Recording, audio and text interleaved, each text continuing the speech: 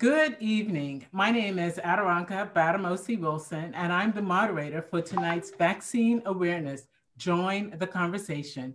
Tonight's panelists are Dr. Ayo Ola Oyinloye, the Chief Medical Officer for the Government of Bermuda, Dr. Michael Ashton, the Bermuda Hospitals Board Chief of Medicine, and Bermuda Government Science Advisor, Dr. Karika Walden. Good evening and welcome to the panelists. Tonight's talk will be about Bermuda's vaccination program and for you as viewers to learn about how the COVID vaccine works. If you are watching on government's Facebook page, I encourage you to post your questions below and I will pose those questions to the panelists for them to answer. We're also joined this evening by Ms. Loretta Cartwright, who's the sign language interpreter for the deaf and hard of hearing. Good evening, everybody. How are you all doing?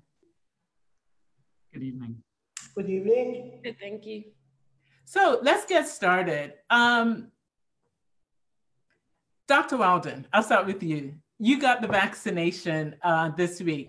How was it? And tell us a little bit about your experience. So it was similar to any other vaccine. The last time I had actually gotten a needle in my arm, I was probably about 5 or 6. So it definitely took me down memory lane. But other than being on live TV, it wasn't too bad actually. Had the shot in my arm. There is a bit of a waiting time after they monitor you. Was fine, was looking around. I think obviously there's so much hype around the vaccine that everyone on the first day was just, very much heightened and aware. But I think it went really smoothly, very smooth process. And ever since I've been fine. I had a bit of flu-like symptoms, I think on the second day, but just had a nice nap and rested, and I've been fine ever since. All right, great. Thank you very much. Dr. Ayo, let's talk about the registration process for the vaccine. How can somebody who is eligible and fits into the prioritization categories, how can they register to be vaccinated? Well, thanks, Aderonke. Our preferred route for registration is through the gov.bm website. So if you go to gov.bm, you see a big red banner that talks highlights the most important issues of the day, and there is a link that takes you into the vaccine registration form. So once you've done that, it asks you for a couple of questions and then takes your details and submits it into the ministry's central database, where that will be looked at, prioritized, and an appointment offered to each person at the appropriate time. So that's the process that it takes to register for this. Excellent, thank you. And Dr. Ashton, I understand that vaccinations were taking place at the hospital. How did those go? Well, I must say I was really impressed. It was very well implemented. And I'm very proud of our team. We have thus far given about 1 in 3, just ballpark, healthcare workers the first dose, and 2 in 3 of our long-term care residents. We're actively vaccinating all those that are eligible and want the vaccine. We'll certainly be making it available for them. I'm aware of 1 mild to moderate reaction, which was a rash, and that was the only event that we had. Having received the vaccine myself, I can say in some ways it's a little anticlimactic in terms of, we got to get back to work. Thank you very much. So Dr. Walden, I think this is a good opportunity to ask you, tell us exactly how does the vaccine work? Yes, happy to do so. So normally vaccines, vaccines have been around since 1796. It's been a while.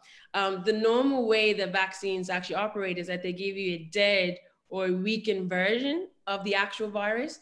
And what that is doing is, in a way, giving your body an unfair fight that it can win, but is allowing you to see the virus and be able to go through the whole process that your immune system would normally go through, which means creating antibodies. And so when you do now have the actual real infection, hopefully you don't, but if you do, your body can quickly react, call on the troops, destroy the virus, and you don't have to get sick. So that's normally how they work. The issue with that is that some people, not many, but it does happen that some people, when they get vaccinated, actually get the disease. So the weakened version may be a bit too strong for their immune system. And so we wanted to try to avoid that. So for many decades now, it's been looked at, how do we get around this?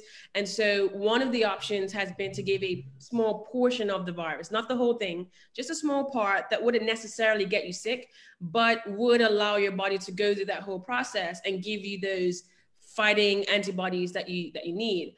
And so that has been done. There are vaccines like that for other diseases, but taking it a step further, because to make the small piece of virus, it still takes a lot of effort and energy and a lot of time in the lab to create that. And so the idea came, okay, how do we utilize the body's already existing mechanism to create stuff? That happens all the time. Everything that you see in yourself and me has been created by our body, from the DNA, which is like the blueprint, to what's the protein, which you all see. How can we use that to our advantage and allow the body to actually create this piece of the virus and then allow the whole process to happen? And that's what we're experiencing now with this mRNA vaccine. They have been studied since the year I was born, 1990. I know, just gave my age. And it's been around for like my whole science career. I have been to conferences all over the world and actually heard about RNA vaccines for a very long time. It was always almost like a, wow, one day we will get there. And to be here now is pretty exciting. And so, cut to the chase, this vaccine is giving you the spike protein, which is on the outside. I think everyone's seen a picture of a coronavirus a million times. It's the thing on the outside that's like, pointing out. It will create that part of the virus based on the instructions, the mRNA that is being given to you in the vaccine. And what's awesome is that not only does the piece that your body is making get destroyed, that's the whole point, so your body can learn how to fight it, but the instructions, the actual mRNA themselves, also gets destroyed. And so all you're left with is the ability to now fight off this infection if it ever comes, which is what we want. Thank you. Thank you very much for that comprehensive overview. So I'm just going to go to some questions that we're receiving here on Facebook. And so, Dr. Ayo, one question. When can someone like myself, 78, with problems such as asthma, I guess that's COPD and AFib, expect to get the vaccine? Okay, so the first priority group, and we are almost through with that, is people who are 80 and above, or residents of long-term care settings, alongside healthcare workers. We're almost, certainly almost through with the healthcare workers. So the next step is basically people with long-term conditions and people who are over 65. And the case you've just described, the person you've just described now would certainly fit into the next step. So that should happen next week or so. Okay, excellent, thank you. One person, Ms. Mana, says she registered over the phone last week, but has not received any confirmation as yet. She's called to follow up, but doesn't have confirmation that she's actually on the list. Does she need to register on the website? She's a diabetic and a teacher.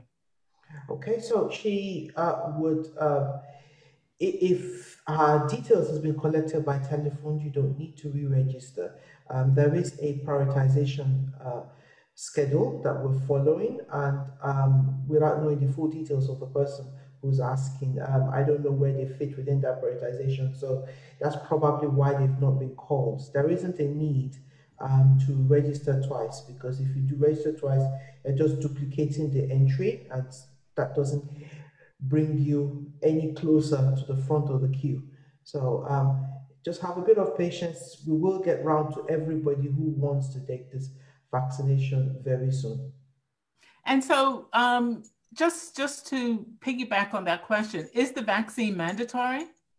No, the government does not plan to make this vaccine mandatory. We believe that we'll be able to get the level of protection that we need as a country through the voluntary acceptance of this vaccination by Bermudians. Thank you. Another question is, so nothing changes. We're still going to have to wear a mask, physically distance. Is that correct? So unfortunately, that for in the short term, that is correct. There is this vaccine has been shown to reduce coronavirus disease. There is a lot of research going into an analysis of the data going into what impact the vaccine has on transmission. But until that is clear, or until we feel that we have enough people on island vaccinated to provide us with that protection, unfortunately, the public health and social measures will still need to continue. For, just because we don't want to be the source of the germs to other people who may then end up developing serious complications. Adoranka, if Yes. I may, I would just say that a lot changes though after you get the vaccine, in the sense that there's a huge sense of relief in terms of knowing that you're now much less likely to get disease or severe disease. So although there are other things that will happen, I think in the future, a lot of us in the hospital feel a sense of relief having that additional level of protection. Thank you. Thank you very much. So we've heard in the news lately that the US and UK are requiring, and other places actually, are requiring a pre-arrival test, similar to what Bermuda's asking for you to be, to have a negative test on arrival. Is Bermuda geared up for people leaving Bermuda to receive a test so that they'll be admitted to these countries who are now asking for it? Dr. Ayo, do you want to start?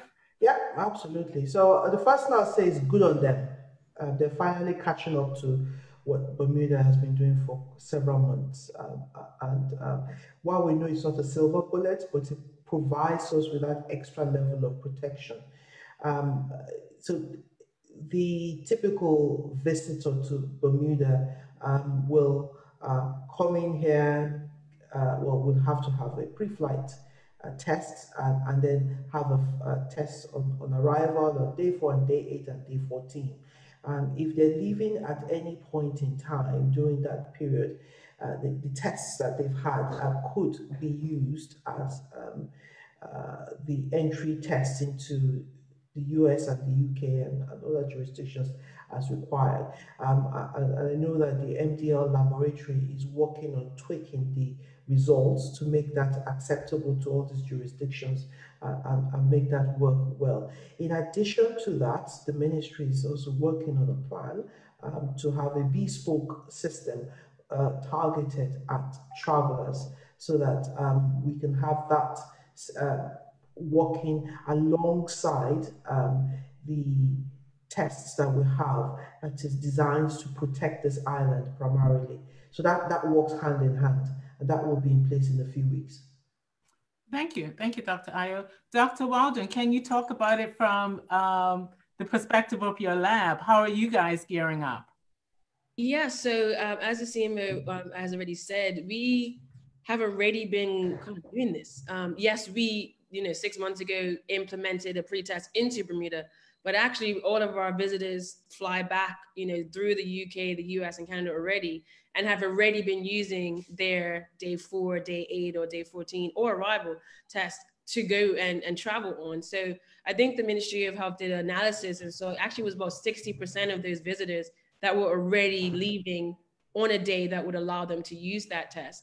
We use the RT-PCR test for everyone who gets tested at Perat testing facility. And so they would classify as a valid pre-test. The other interesting thing that we've seen for months since the airports have opened is that residents have been going to the community already to get tested, to travel. They then email us, or they email the hotline asking for their official results. So this has already kind of been happening, I guess, unofficially, but we're just kind of going to formalize the process. And as the CMO again alluded to, that we will be slightly changing the official report, what it looks like, so that it fits what the requirements are of the US, the UK, and Canada, so that no one leaving Bermuda has that, added anxiety that, oh, I need this piece of information, and none of that. We're making sure that we're sorting that out for you. And I think the big question that we've gotten a lot is why, when we get a negative email, we don't automatically get the PDF. And so that is something that's also being worked on for those that are traveling. You should potentially, in a few weeks' time, through the work that the ministry is doing, be able to already have your PDF and not have to email us and go to those extra hoops. So yeah, we're seeing, I think the number projection was about a 20 to 25% increase. That's what we're expecting in some testing in our side, and we're ready for that. And also to give you guys the reports, we're also gearing up for that to make it a bit easier. Excellent, thank you. Now I'm gonna throw out a question for the three of you to consider and answer amongst yourselves. So early on this week, we saw, on Monday actually, we saw the Premier, the Minister of Health, the opposition leader, and Dr. Weldon get the vaccine. And all the media was there. It was covered extensively. However, word came back that the needles weren't right, or there were issues with the needles that were used.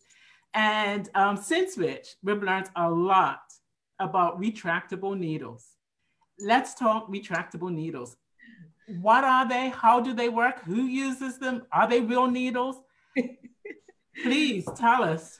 If I can start, being in the clan of us who got tested on live TV, I can definitely attest to the fact that I had something sharp enter this arm, and it was very painful for a few days. There was a needle that went into my arm. But I will say as well that I think it's healthy that as a country we are questioning, and that's how we learn. That's like a scientist's instinct, is just to question everything. So I'm happy that we're doing that, and what the result has been is that the country is probably the most well-versed on retractable needles around the world. So I'm happy for that. I'm going to hand over to my medical colleagues because they could obviously have a bit more experience with this.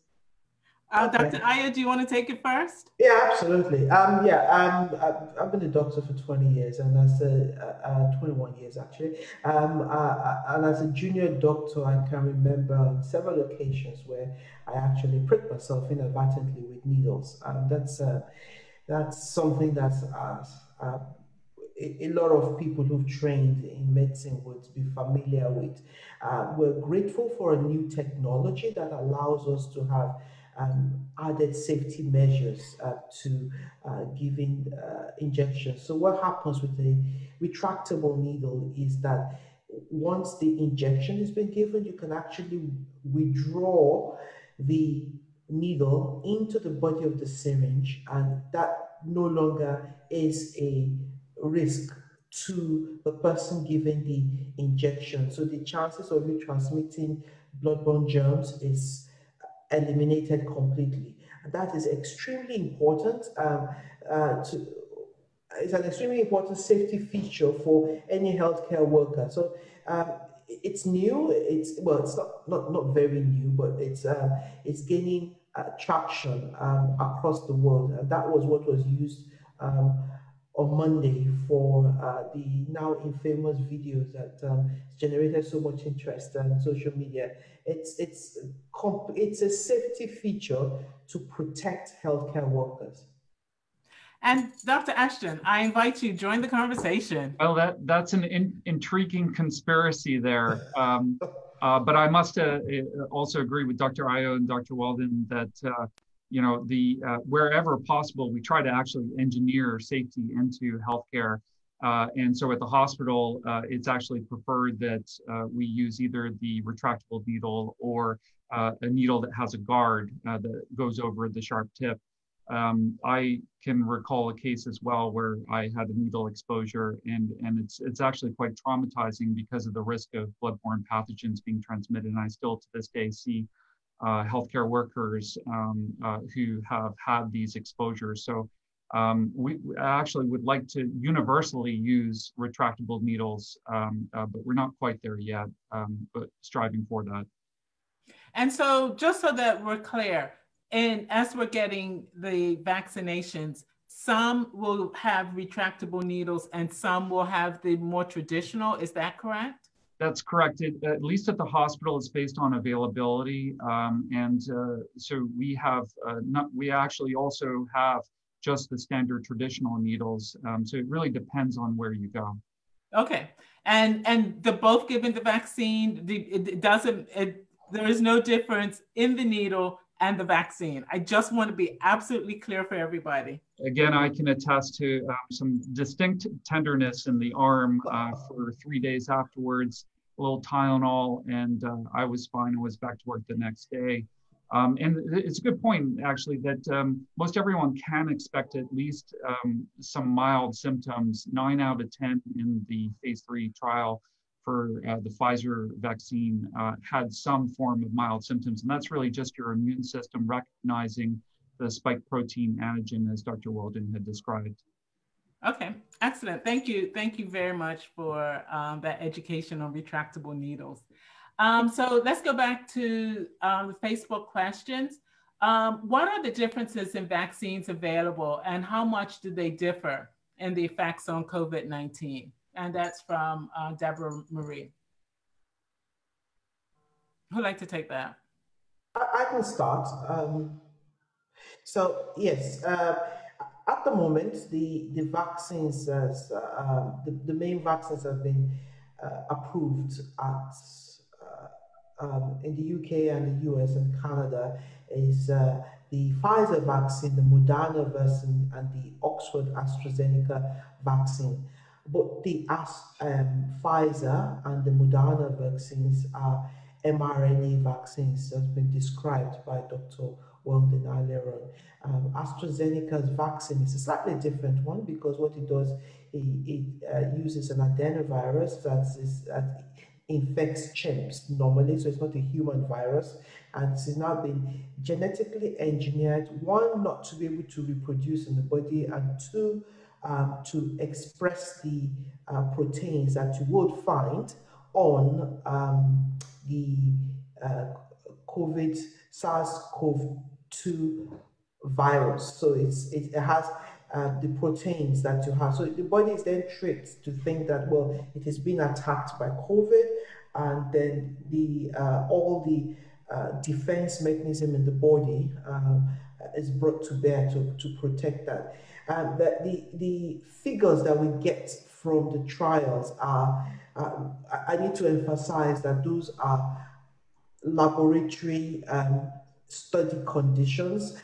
In reality, there's virtually no difference in the efficacy of both of these vaccines. They're all very efficacious. The side effect profiles are very, very mild, as Dr. Ashton has explained, and major side effects are very rare. So in terms of efficacy profile, very similar. In terms of side effect profiles, very similar. Excellent. Anybody want to add anything else to that thought? Any other commentary? I can jump on that. So it's interesting as well to talk about the Oxford vaccine because the actual vector, so what Dr. CMO just described, is an adenovirus, doesn't infect or make humans sick. Prior to COVID, I have a paper actually from the time I was, because I worked at Oxford, feels like a billion years ago, mind you. When I was there, actually worked with the team that was actually doing the work on this vector for other research prior to the pandemic, and actually sequenced that vector myself. So I know firsthand it is exactly what they're saying. And I have a paper published in a journal with that data. So it's intriguing. Again, there's questions about what's in the vaccine. There's no human cells in any of the vaccines. It's not even fathomable to do so. They are safe. As the CMO has indicated from the data, they work, and that's why they've all been approved. I'll just add that the best vaccine will be the one that's available and that you can get safely. And so when it comes to right now, it's the Pfizer vaccine. You can't get better data really in medicine than what we've got. The phase 3 trial was superbly done. The data is impressive. 95% effectiveness is very unexpected and welcomed. So that's close to a miracle in my books. And the side effect profile is excellent as well. So this is an excellent vaccine. Thank you. Thank you all for your answer. And so while we're talking very specifically about the vaccine, can you share your thoughts on the new strains that we're seeing of the coronavirus and how this vaccine will work with those new strains? Yeah, so this has become a bit of a hot topic every week for the last, I wouldn't say about a month or so. We first heard about the UK strain that was new and seemed to be more infectious. And then we heard one from South Africa that also seemed to be, you know, a threat. And now we've heard of a few that are emerging from Brazil. And all of these new strains, I think the main question, rightly, as you asked, is how does this affect vaccination? It's already shut down flights, but how is this going to affect what I've just done to my body? Literally asking that question for myself. And so what I will say is that all of the vaccines do actually have the code for the spike protein in it.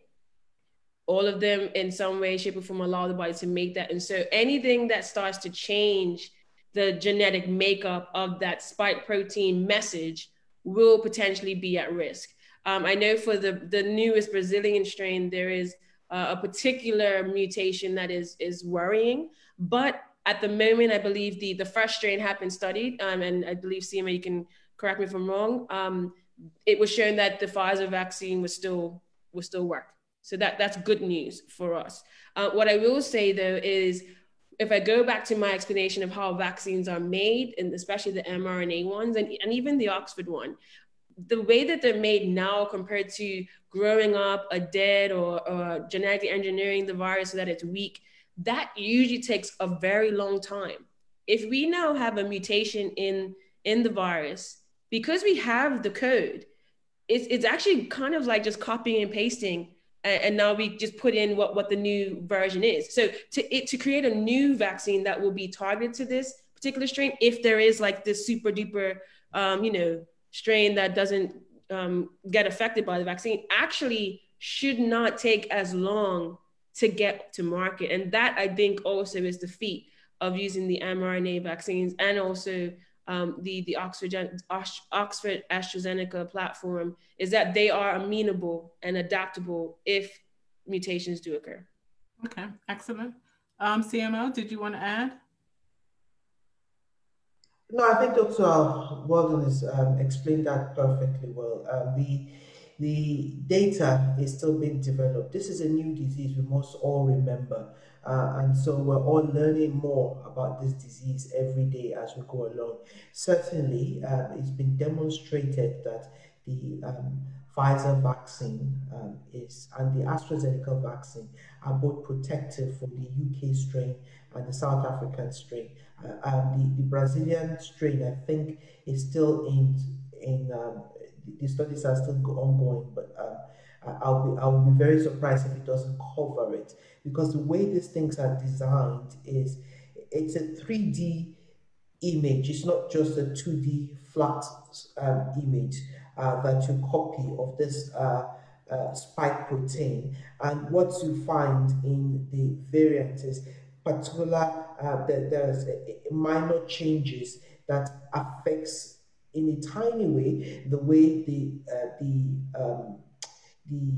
virus behaves, but the vaccines are still able to record. It's a bit like a ball and socket. So if you have a tiny lump, as long as it can still fit into that socket, it will still recognize it. It's only if it's maybe completely different shape that it will not be able to fit into that socket. So that's a thing to remember. the vaccines work for the strains that have been identified. And even if we've come to a situation where we find a strain that the vaccines are not effective against, as Dr. Weldon explained, it's a very, very simple process to change the vaccine and get something that works. We're all familiar with flu vaccination, that we have to take a different one every year anyway. And the process of getting flu vaccines is actually several times harder than the new technology that's been that we're not using now. So it makes a world of a difference. I would just add also, Aderonka, that you have to look at the timing of the rollout of the vaccine and the number of cases. So we're approaching 100 million cases that are documented, and we may have 7 million doses of the Pfizer vaccine that's been administered thus far. Viruses typically will mutate and be selected based on pressures, natural selection pressures. So it would be premature. It would be too early in many ways for this virus to already not be amenable to the vaccine. It is possible in the future that there will be a virus that's selected for that is, penetrates through the protection of the vaccine. But right now, I would anticipate, based on population dynamics, that this would still be a very effective vaccine right now. All right. I'm conscious of the time. Just going to ask you to bear with me just a little longer while I just take a few more questions from those who have posted on Facebook. And so I'll take this one. If the vaccine is kept at such a low temperature and special refrigeration, how long can the doses be out of the freezer before spoiling? And is it a cold liquid that is being injected or room temperature? Who'd like to take that? I can take that if you don't mind.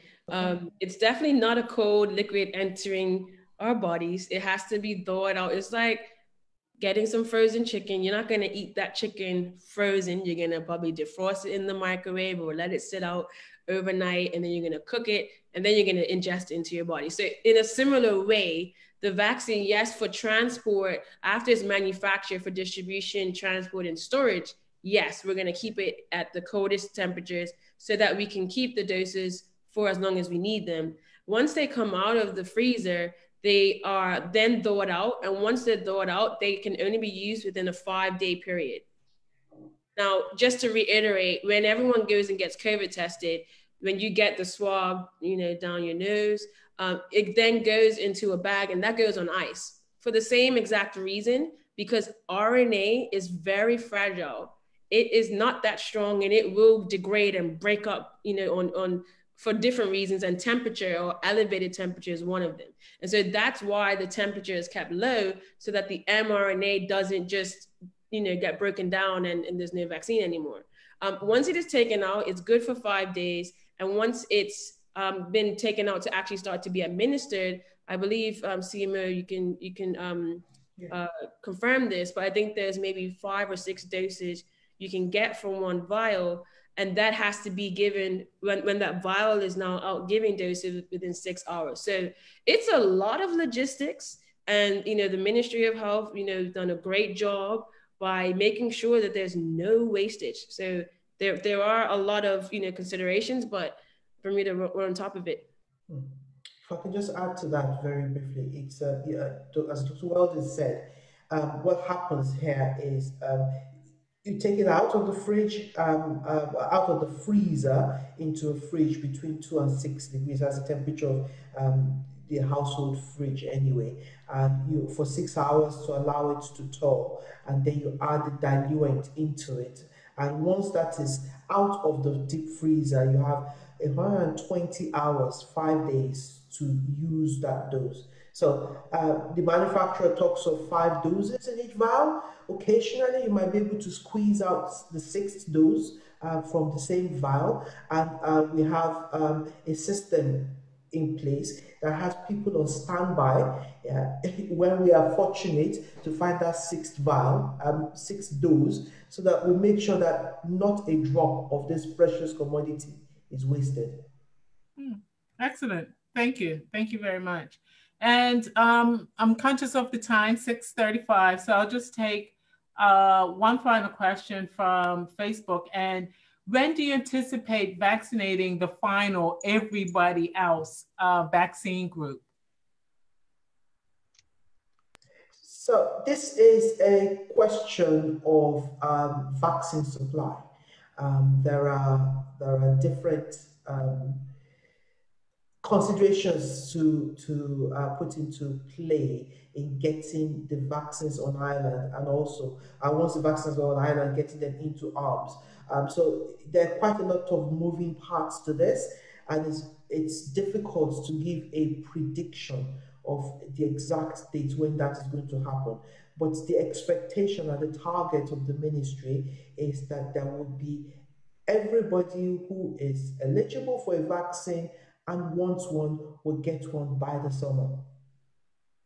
Okay, excellent. Well, I'd like to thank each of you for participating today. Would you like to have some closing words as we end today's conversation? I can go first. Go ahead, Dr. Waldman. We'll wait for each other to go. Yeah, I would say I'm excited about this vaccine. Like I said, having heard about it from a research perspective for years, and being in the RNA field and kind of seeing those who were working on it and passionate about it, and seeing it now come to fruition.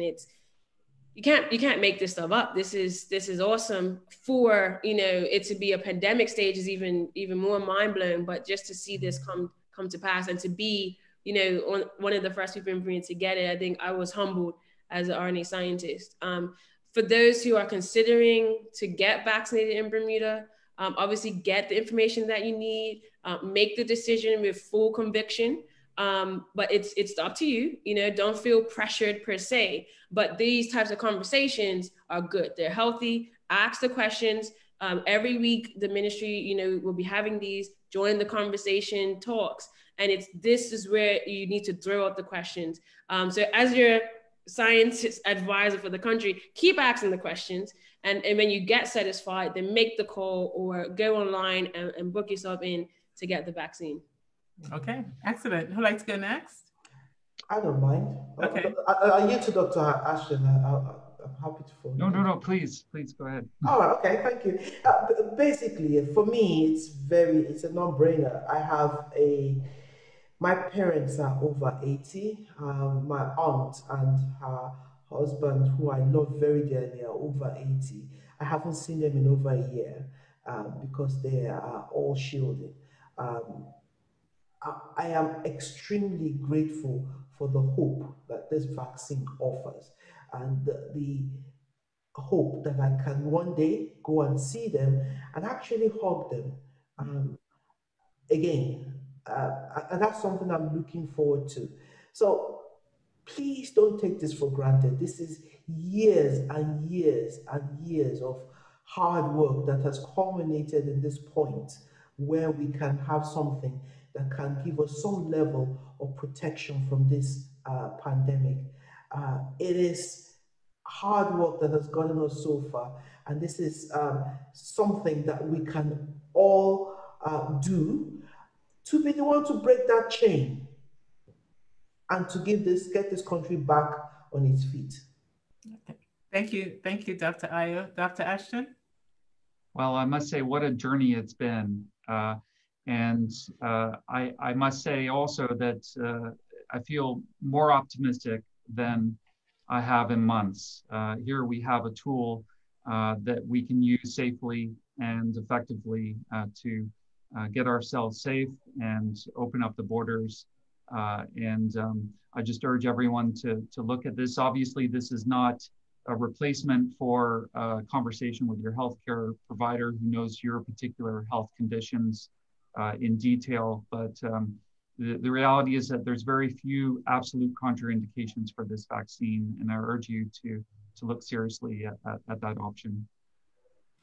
Well, thank you to each of you for participating today. I just want to remind everybody that we will be back next week, Saturday at 6 p.m. for vaccine awareness. Join the conversation. We invite you to add your questions if you're watching online, and we'll have our panel of vaccination experts answer the questions that you are asking. Thank you very much, Bermuda, and good night. Thank you. Bye.